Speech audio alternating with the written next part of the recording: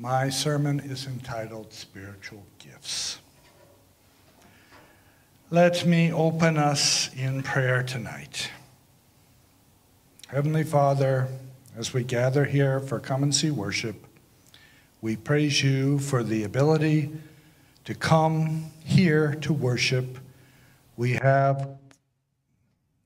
never fail to give thanks for the strength of body and spirit. To you goes all the glory, the suffering of your Son on the cross, done to save us. We are ever mindful of all the sacrifices on our behalf. To you belongs the glory, and you alone. In Jesus' name we pray. This sermon is entitled Spiritual Gifts because our faith is a spiritual gift from above. It is not about congratulating ourselves about our own abilities. It is about glorifying in the highest. I believe it is important to take the human element out of the equation. There are many, thank you, Joseph. There are many stumbling blocks to faith. One of the major ones is pride. Faith is not from our own strength or desire. It is a gift from God. Our first Bible passage is 1 Peter 4:10. Let us read together. As each one has received a special gift, employ it in serving one another as good stewards of the manifold grace of God. Any discussion of spiritual gifts centers around the concept of grace. Grace is God's gift. We are recipients of grace. It is a blessing bestowed on us. The next passage puts into perspective what role grace and faith play in our lives. Let us read this together. For by grace you have been saved through faith, and it is not of yourselves, it is of the gift of God, not a result of works, so that no one may boast. I believe that this second passage is the most important passage in describing what spiritual gifts are. From these two verses, 8 and 9, we can see clearly that we are saved by grace through faith. It is not from ourselves. It is God's gift to us. A bit of my own personal story and to illustrate why we do not boast about works. I've been involved in two major charity projects. One was in Rwanda for the building of a Christian university and aid to the poor people of Rwanda. It's a country ravaged by volcanoes, past tribal difficulties between Tutus and Tutsis. Its government is very unstable. They don't have eggs, chickens. They don't have food. It was designed to build a Christian university. Faustin Netambura, Biola graduate, was the head of it. Unfortunately, that project has not gone anywhere and is moribund right now.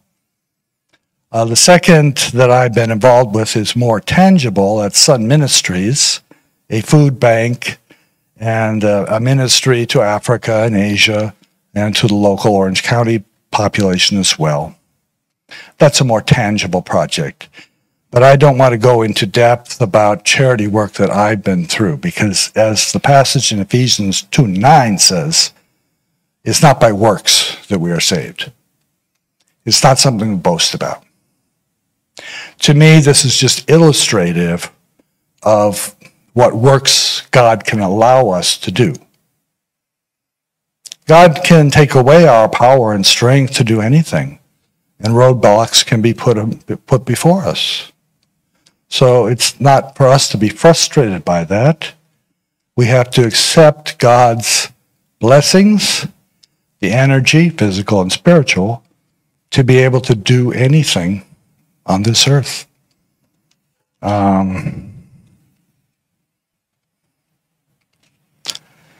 Another point I want to illustrate about Ephesians 2:9.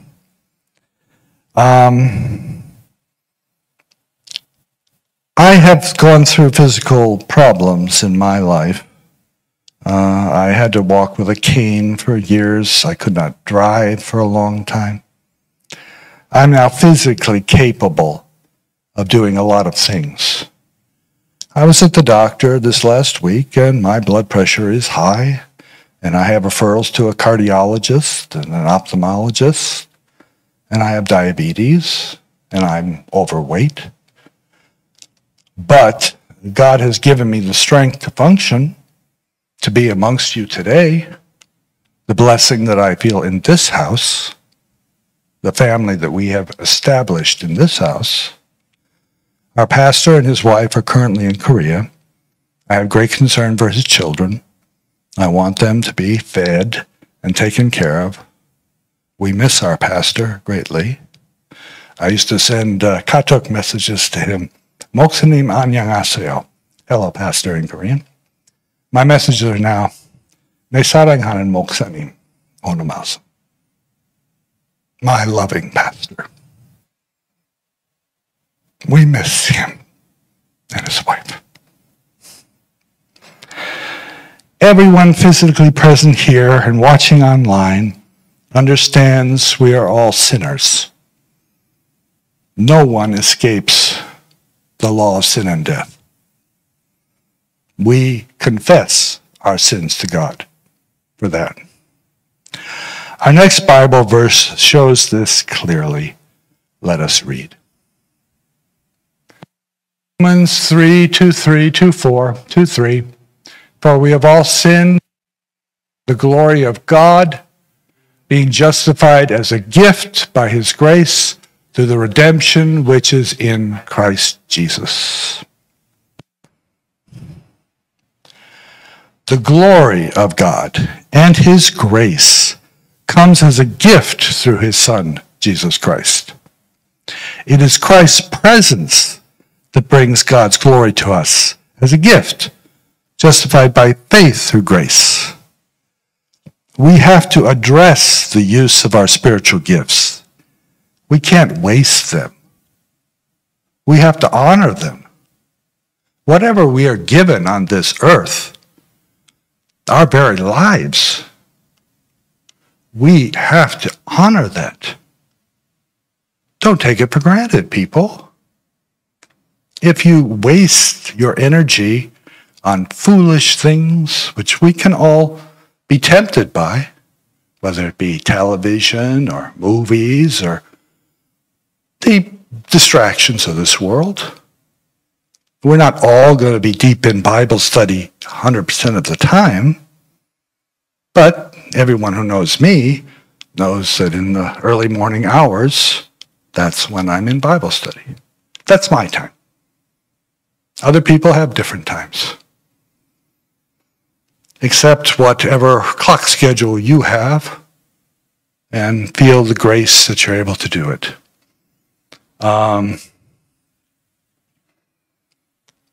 We have to address the use of our spiritual gifts. It is important to know that our understanding and ability to accept Christ as our Savior comes through the Holy Spirit. Acceptance of Christ into our heart brings forth the Holy Spirit into us as well. And it's the Holy Spirit that illuminates, rejuvenates, gives us the power to go along. Our next verse puts that into practice. Let us read. Therefore I make known to you that no one speaking by the Spirit of God says Jesus is accursed, and no one can say Jesus is Lord except by the Holy Spirit. The presence of the Holy Spirit in our lives is the true rejuvenating element, the true giver of grace and faith to us. We accept Christ as our Savior when we confess our sins in deep confession, and then we receive the Holy Spirit as a package with our acceptance of Christ into our hearts, and we work ever gratefully towards his glory through that acceptance of Christ and that feeling of the Holy Spirit within us. The rejuvenating factor, the strengthening, the completion, as best we can, of our faith. None of us can really claim humility. We may say we're humble servants of God, and we may try.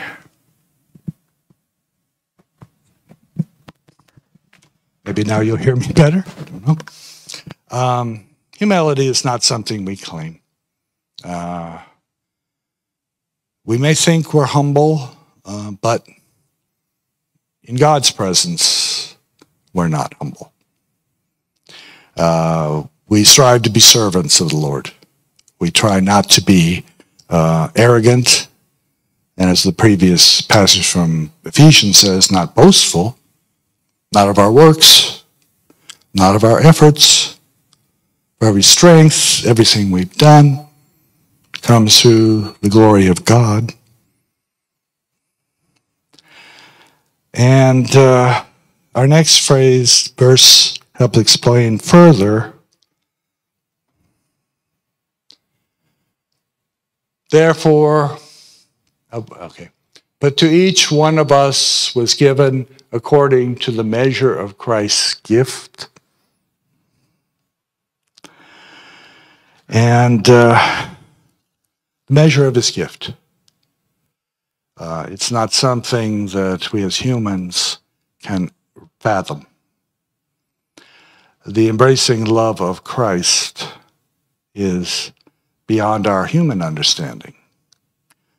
It's something that comes to us through his grace, through faith, through the strength that we are given, and through the Holy Spirit.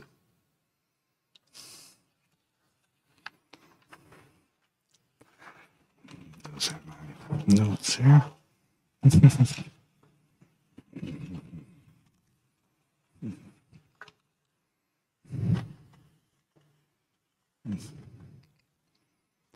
No matter what the nature of our gift may be, some of us are talented in music, some of us are talented in art, some of us are talented in sports, some of us are talented in study. No matter what the nature of your gift, it is the same Spirit that is the giver of the gift. We cannot ignore where our gifts come from. Like any gift, if you get a gift on Christmas Day, your parents give you a gift. You're happy. You're happy to open the package, to see what toy you're given, or what they've given to you. We can be so blind to our spiritual gifts. As Ephesians 2:9 says, we can be boastful. And that's the element of pride that comes in. Pride is something that does not coincide with faith. Pride and arrogance, stumbling blocks to faith. It is our desire in nature to try and glorify ourselves, but that's not the way, people. The glory goes to God, not to us. We're mere mortals here. It's important, I think, to take the human element, the ego, out of the picture. Strive to work towards God's glory. be God's servants, not servants themselves. A difficult task sometimes, but we need to work these things through. I want to illustrate our next verse.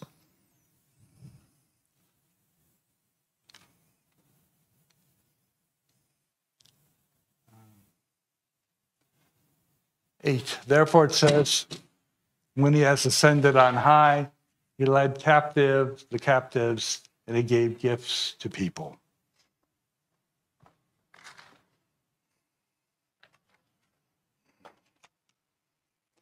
We can all be captive to the desires of this world. The distractions of this world can all lead us into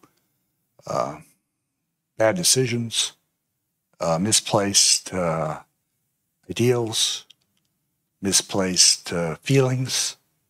It is important, I think, that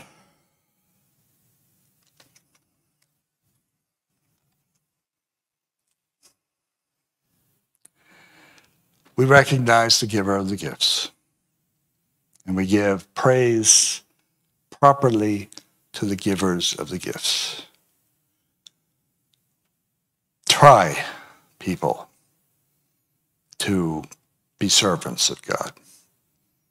Try to listen to God. A part of that is listening to your own body. What you're physically capable of doing, what you're physically not capable of doing. I frankly, I'll go back to my personal story for a brief illustration, was doing too much at some ministries, going there 3 to 4 times a week. Physically too draining for me, especially the food bank work. I'm not physically capable of everything. I think mentally I can do a lot, but physical labor is not for me. So I have to be balanced in my approach to everything I do. Very balanced. The energy we are given is a gift from God. That's why the title, Spiritual Gifts. Recognize where it comes from. Don't be foolish. Don't let pride and ego get in the way. Understand the source of your gifts. There's another passage for us.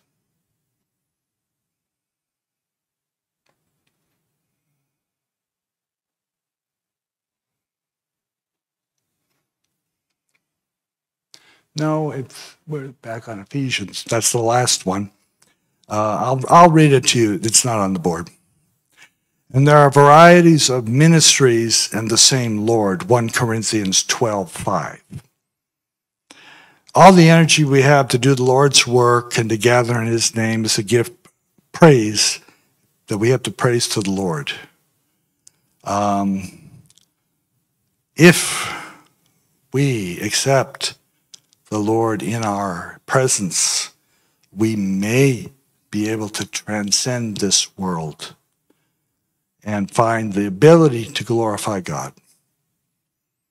That is a challenge, and we are human, and we fall short in the presence of our Lord.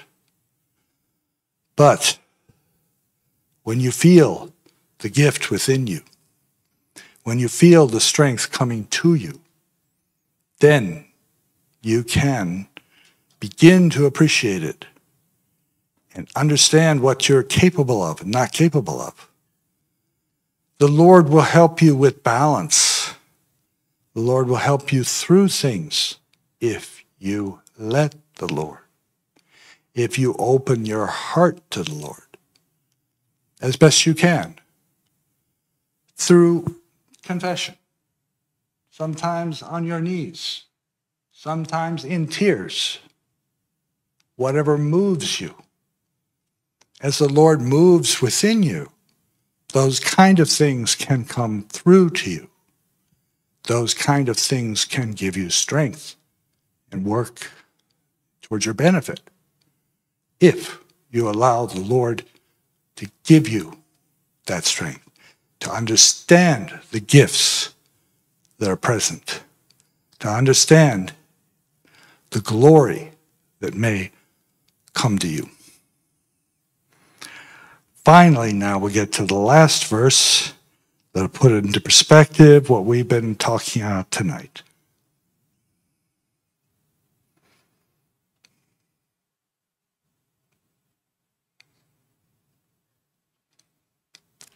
But to each one of us, grace was given according to the measure of Christ's gifts.